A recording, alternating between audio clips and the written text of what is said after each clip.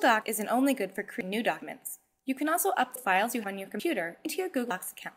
So if someone sends you, say, a Word file, you can upload it into Google Docs and edit it, share it, and save it just as you would with a new Google document.